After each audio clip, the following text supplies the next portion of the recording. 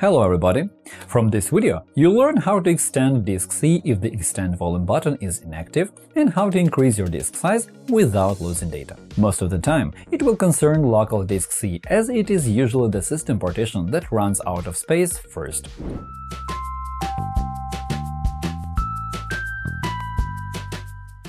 Many users face this problem. The Extend Volume button appears to be grayed out when they try to increase the size of a partition. The most common reason is that the unallocated space is situated on another physical disk, and this is when extension operations are not possible. The unallocated disk space and the disk you want to extend should be located on the same physical disk so that they may interact with each other. What is more, the unallocated disk space should be located to the right of the partition that you would like to extend. Well, the first method of extending disk C is without using third-party software tools, that is, with integrated Windows features only. The built-in disk management tool has rather limited functionality in comparison with other utilities, but it will suffice if all you need is to change the volume size. The biggest disadvantage of this method is that you'll have to remove all the information from disk D. The only way you can increase the size of a partition with Windows tools is by making use of unallocated disk space. So, let's start. Right-click on the Start menu and choose Disk Management from the list. We can see the partition structure. There are two volumes, C and D. If you want to extend disk C, you'll have to delete disk D completely. Yes, I mean delete, not shrink. If you choose shrinking, the free space that appears will be located to the right of the shrunk partition, and so it will not be adjacent to partition C. This little but important fact prevents us from extending volume C at the expense of volume D by way of shrinking. So, right-click on it and choose Delete Volume from the menu. Click OK. When the partition is deleted, you can see that the unallocated space appeared to the right of the partition which you would like to extend, and it is situated on the same physical disk. Hello friends! If you need to recover deleted data, view or restore removed browsing history, Hetman Software Products will help you. Follow the link in the description, download the necessary program for free, install it and analyze the disk. The utility will show you the data you can recover, so you'll be able to view it or get it back. In our channel and blog, you will find solutions to any problem, from installing an operating system or configuring it to fixing possible bugs and errors or optimizing mobile gadgets. Our specialists will answer any questions you ask in your comments under the videos or articles. You can also remove partitions with the help of the command prompt using the diskpart utility. The most important thing is to be careful and make sure that you don't confuse partition numbers, otherwise important data can be lost. Here is what you do. Launch the command prompt as administrator.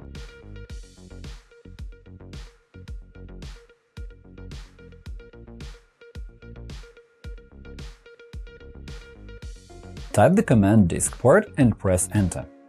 After that, type the command list disk. Now you can see the list of all disks available on this computer. It is important to remember that the numbers start from 0 instead of 1, so your first disk is marked as disk 0. Now, type the command select disk and add the number of the disk you want to remove. Be careful and select the proper disk number. Follow it by typing list partition command. Now you see all the partitions available on this computer. To understand which partition you need, open Disk Management.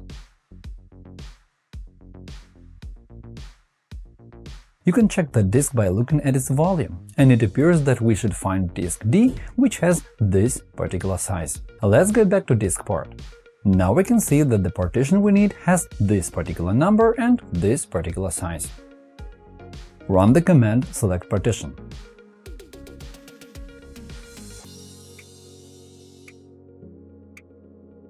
After you selected the partition, type the following command: delete partition.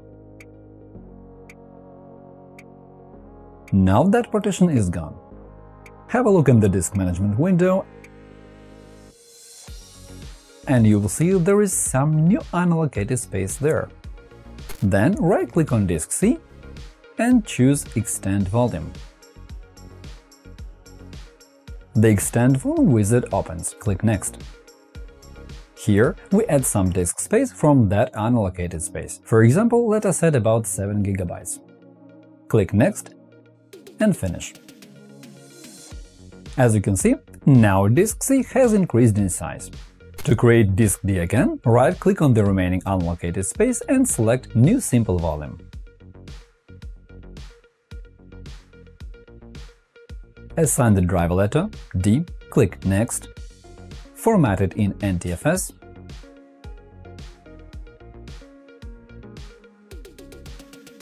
click Finish.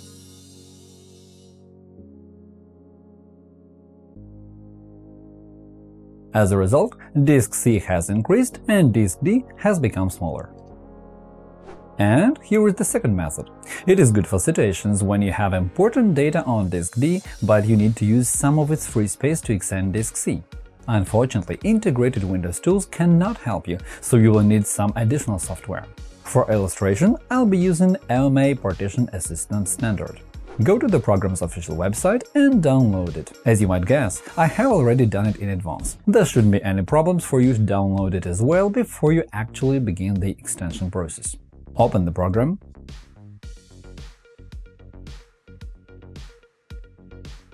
Here, we can also see two partitions, but unlike Windows Disk Management, this software lets us increase the size of disk C at the expense of disk D without losing data stored on disk D. Here is what you do. Right-click on disk D and choose to resize partition. Specify the required number of gigabytes that you would like to add to disk C later. Click OK. Now, some unallocated space appears. Right-click on it and select Merge Partitions. In the window that opens, select the disk partition to merge to. In our case, that is disk C. Click OK. Apply. In the window that opens, click Go and then OK. This process takes some time, and then the computer will restart.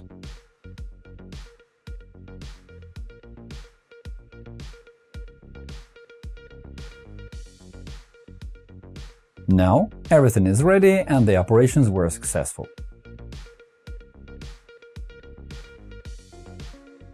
When you check it, you'll see that disk C has become bigger, while disk D is now smaller, and you haven't lost any data there.